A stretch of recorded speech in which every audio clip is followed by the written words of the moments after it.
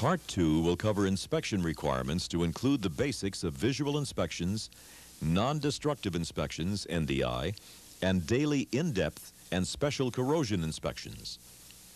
Good corrosion prevention and control practices start with thorough, regularly scheduled corrosion inspections. Detecting and treating corrosion early reduces costs, out-of-service time, and the possibility of corrosion-related accidents. Corrosion inspection is a continuing requirement and needs to be done daily. You should start all inspections with a thoroughly cleaned aircraft. Some of the inspection tools you will need are a good flashlight, an inspection mirror, a 5 to 10 power magnifying glass, a plastic scraper, and a felt tip marker to mark corroded areas. If you are going to do a good job inspecting your aircraft, you need to be able to recognize materials, proper coating, and damage which could lead to corrosion. This section is devoted to common aircraft metals, coatings, and their corrosion products. The primary metal used in manufacturing aircraft skin is aluminum alloy sheeting called Alclad, or simply clad.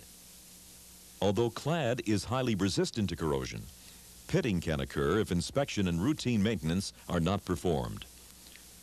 Other metals commonly used in aircraft construction require special preventive measures to protect them from corrosion. The information which follows summarizes Table 3-1 of your AC 43-4A. Magnesium is the most chemically active metal used in aircraft construction and is highly susceptible to pitting. Corrosion on magnesium initially appears as white spots on the metal, and with time, these spots can develop into white powdery mounds of corrosion product. Magnesium always requires a protective coating. It is usually painted and protected by either chemical conversion or electrolytic processes. Low alloy steels are vulnerable to surface oxidation, pitting, and intergranular corrosion. The reddish-brown product which is formed is rust, something which is easy to recognize. When corrosion attacks stainless steel, the surface darkens and becomes rough. Corrosive environments and industrial pollutants will cause corrosion on stainless. Several metals are used to plate steels used in aircraft construction. Cadmium, for example, is a sacrificial coating. It corrodes, so the metal underneath doesn't. Cadmium is used to coat steel parts and to provide a compatible surface when a steel part is in contact with other materials. When the cadmium coating is intact, it will have a yellow appearance. When cadmium is worn away, exposing the metal underneath to the environment, a uniform reddish-brown stain often appears, which is the beginning of rust in the steel. Chromium is a protective coating which provides a smooth, wear-resistant surface that can be polished to a high luster. Chromium's continuous oxide coating protects not only itself, but the underlying metal as well. Even though very smooth, the surfaces of chromium coatings contain tiny cracks, which encourage pitting and will promote rusting of the steel underneath. Nickel plating is used for corrosion resistance, typically in a saltwater environment, and like chromium, the thickness of the coating determines the amount of protection which is given to the metal underneath. Non-destructive inspection, NDI, allows you to inspect for corrosion without doing damage to the aircraft itself. Several types of NDI are listed in your AC 43-4A, and we will discuss 6 of them. They are visual inspection, liquid dye penetrant, magnetic particle inspection, eddy current inspection, X-ray inspection, and ultrasonic inspection. We will look at each one briefly.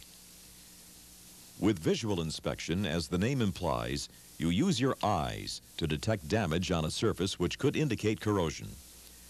By shining a flashlight at a low angle across the surface you are inspecting, any irregularities will produce shadows. This makes your job considerably easier. Additionally, feeling the surface with your hand can also help you detect corrosion. Visual inspection is the most widely used corrosion detection technique. The basic inspection tools mentioned earlier will help you find chipped, missing, and lifted paint, which could lead to corrosion of the metal underneath, dished and popped rivets, which means that the dissimilar metals have fallen victim to galvanic corrosion. Skin bulges or lifted surfaces, which mean that exfoliation or intergranular corrosion has begun, and cracks in the metal, which are a sign of stress corrosion cracking. Visual inspection, when done correctly, will help you detect the majority of corrosion types with a minimum of tools. The remaining NDI methods are only performed by qualified and certified NDI personnel. Each method has limitations and requires properly calibrated equipment. The liquid dye penetrant process can locate large stress corrosion or corrosion fatigue cracks on non-porous ferrous or non-ferrous metals. Dye is applied to the metal and enters the cracks. The dye is wiped off, and a developer is applied to the part which draws the dye to the surface. The area is then analyzed under a black light. This identifies any fault that might be present on the surface, and as shown by the quantity of dye remaining, will indicate the severity of the fault. The dye penetrant used in this technique must be completely removed, because if any is left behind, it will corrode the metal. Magnetic particle inspection is used for the detection of cracks or flaws on or near the surface of iron-based metals. The metal part is magnetized and tiny magnetic particles are applied to the object. Any surface faults will create high-intensity areas in the magnetic field. The magnetic particles will collect in these areas and pinpoint the location of the crack. Low-frequency eddy current inspection can be used to detect thinning in multi-layered structures due to corrosion and cracks. The inspection is performed by inducing eddy currents into a part and electronically observing variations in the induced field. The character of observed field change is interpreted to determine the nature of the defective condition.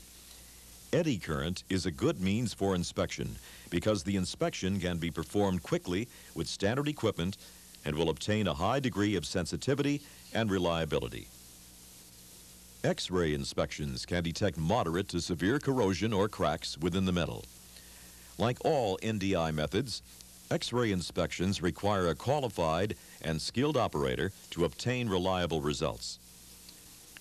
Ultrasonic testing will detect exfoliation, stress corrosion cracking, and general material thinning. Ultrasonic thickness gauges will detect moderate to severe damage after the corrosion products have been removed. Non-destructive inspection is a valuable tool in the fight against corrosion. NDI will allow you to make a measurable difference in your battle to stop corrosion.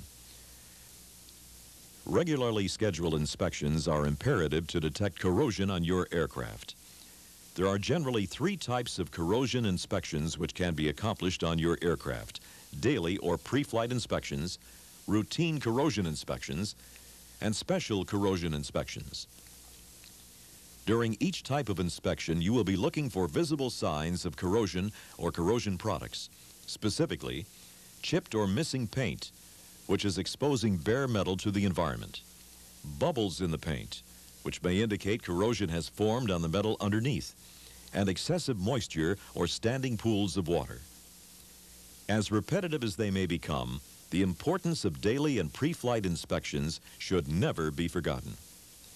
For daily and pre-flight inspections, always check engine compartments and the skin of the aircraft for missing or damaged paint and corrosion. Check all intake vents and engine frontal areas.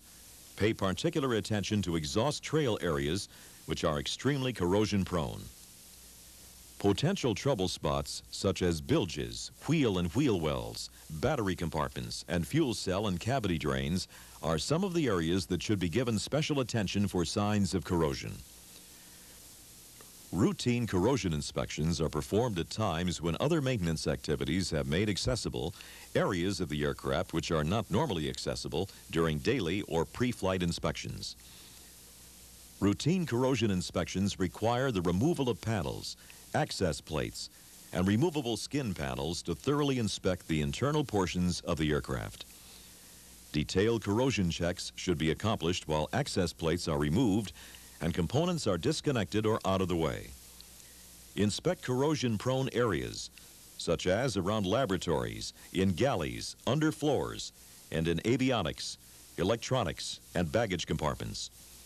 Pay particular attention to the paint coatings and make sure they are still intact. You should also examine areas where heavy grease coatings are used as preservatives. If the coating is in question, remove it and inspect the area underneath. Special corrosion inspections are required at each overhaul, routine inspection, or when required by an airworthiness directive or recommended by a manufacturer. When corrosion is found, the quality control inspector makes an evaluation to determine the extent and types of damage sustained, and then recommends a course of corrective action. The results of every corrosion inspection should then be recorded for later analysis. For extensive corrosion damage, a service difficulty or M&D report should be forwarded to the local FAA Flight Standards District Office for later analysis.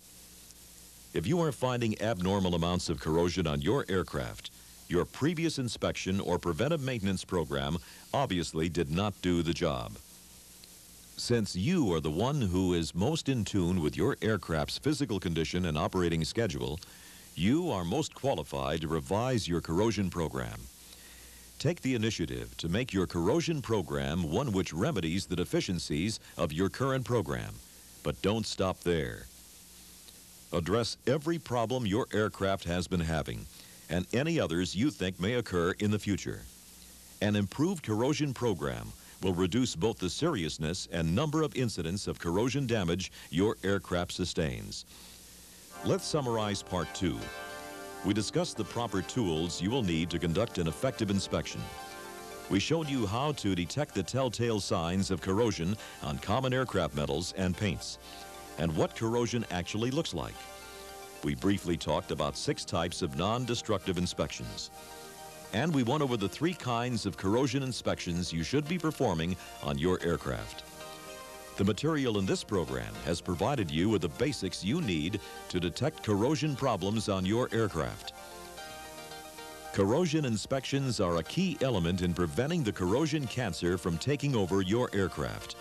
By discovering corrosion problems early, you save repair time and the dollars which would have been spent unnecessarily. But most importantly, you are making your aircraft safer and more reliable.